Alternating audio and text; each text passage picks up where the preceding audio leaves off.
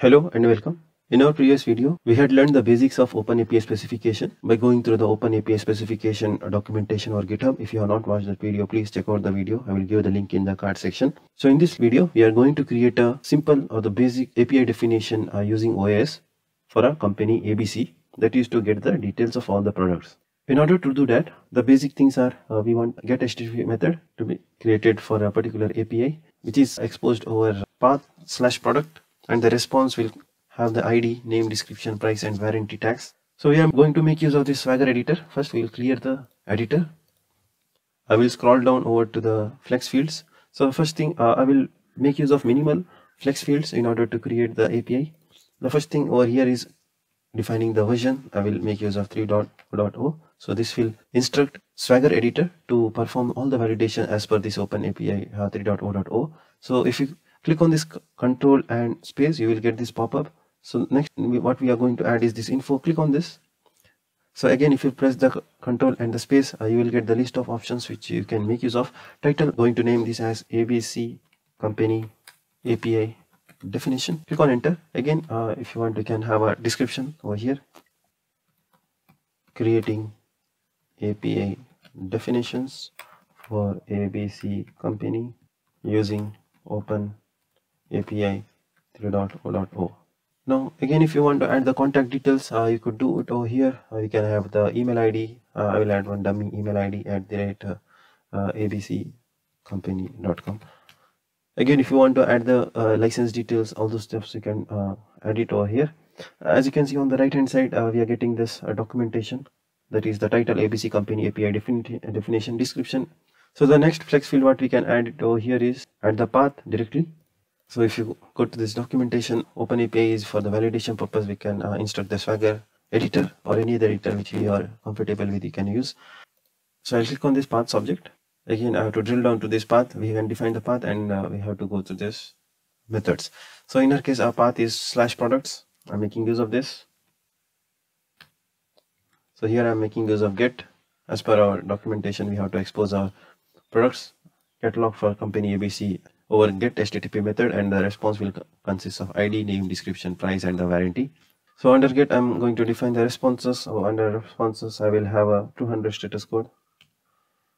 So the next thing we have to define is a content type. So I'm giving this as application/JSON. So there is this error. We will first resolve the error at the info page. That is over here. Go over here and add the version. I will version this API as 1.0.0. So before defining a content, if you want to add a description, we can do it over here by adding the description tag. I'm providing the description as to get all product details. Content is application JSON. This is fine. Then we can create a schema.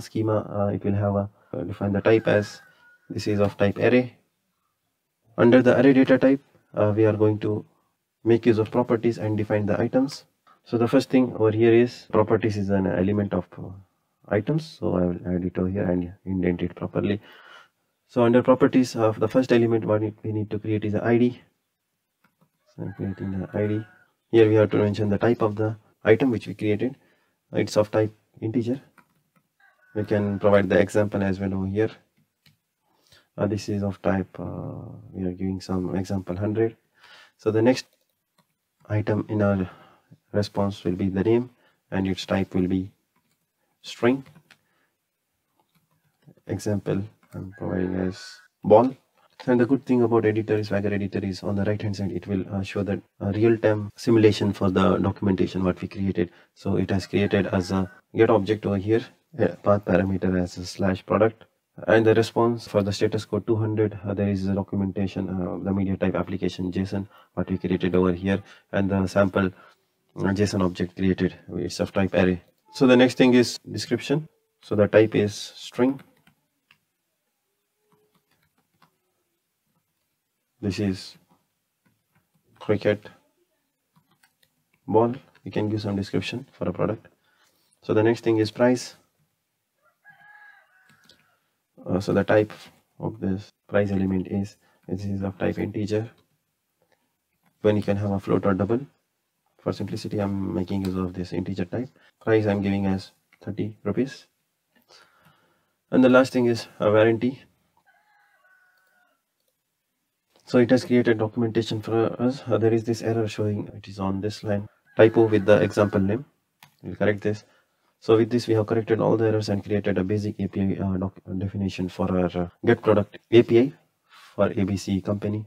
So it's making use of OAS 3.0.0 version over here, and based on that only all validations are happening. So like this we can create a simple or the basic API with the help of Swagger editor on OAS 3 standards. Thank you for joining us in this video.